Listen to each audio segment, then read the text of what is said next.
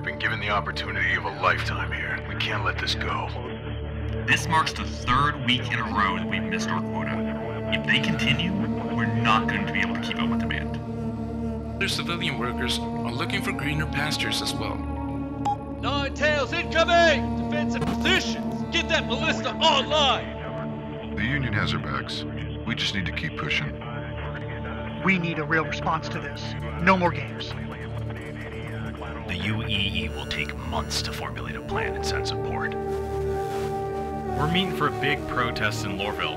They'll have to listen to us then. This feeble insurrection will be put down soon.